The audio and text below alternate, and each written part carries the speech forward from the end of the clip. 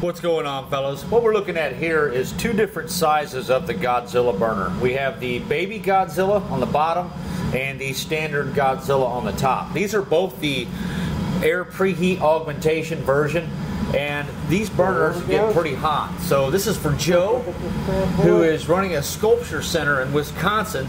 So let's see what this thing can do. He's asked about the specifications. So we're going to fire this thing up in the middle of a blizzard and check out what it can do. The weather's just out of the question. We're never going to get a good day. So we're doing this in the shop. So here we are. This thing lights up pretty easy. Once you get it lit, you want to just leave it alone for a minute and let it warm up. Don't start jacking around with the settings right away, because the hotter the combustion chamber is, the more stable the burn. You can see here we're running at about 300 or 180 kilowatts there. Not too bad. Air input, right around 45 liters per minute, 1.5 standard cubic foot per minute. Pretty impressive little flame there. But this is not the type of flame you would run inside of a forge or foundry. We're just kind of looking at what it could do. This is 300 kilowatts. I mean, you could run it like this for a good reducing flame, 60 liters per minute, and that's what we get for that. That cowling is working out great, man. It's really helping keep that fuel burning. Looks like I've just turned up the air and fuel there a little bit. Beautiful flame profile on this thing. That cowling is really just helping that tertiary air. And when you have this thing stuffed inside of a foundry, that's important. You see how blue the air is around the cowling area there? That thing's just acting like a Ventura, pulling more air into the combustion. We're at 400 kilowatts there, and just over 100 liters per minute, just barely. So very impressive flame right there. Just look at that profile. Nice blue color. This is diesel fuel we're testing on here. That's 300 kilowatts, about 130 liters per minute.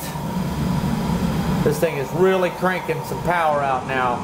This is how we would want to run it inside of a foundry if we wanted to melt some cast iron. We got a back pressure here of about 115 psi's. I'm going to crank it up to about 130 psi's to give us just one heck of a screaming flame here. We could go more than this, but I'm pressed for time, guys. I just want to kind of get Joe some footage and get him down the road in a box, because I want this thing to ship today. And I'm kind of trapped outside now. I can't really get back in the shop, but I make a run for it and melted my clothes probably. That thing is just screaming, man. Look at that. Very impressive. We're about 500, or what is that? It's about 300 kilowatts, I'm sorry.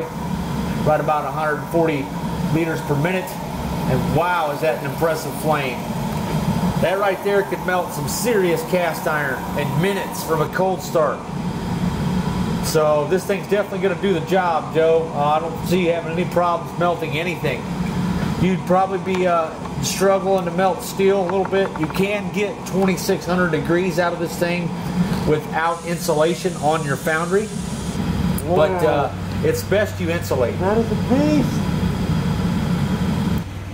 All right, Joe. There you go, brother. I don't know what you're up to, man, but I can definitely say you're pretty badass. Anybody who would buy something like this is pretty cool in my book. So I hope I got enough of that information.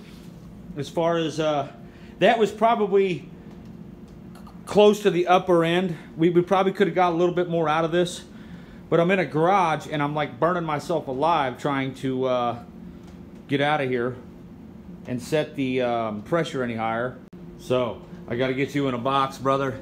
Post office closes in like an hour, and I got to drive through a blizzard to get there. So this thing's going in the box hot, most likely. Don't worry, it happens a lot around here.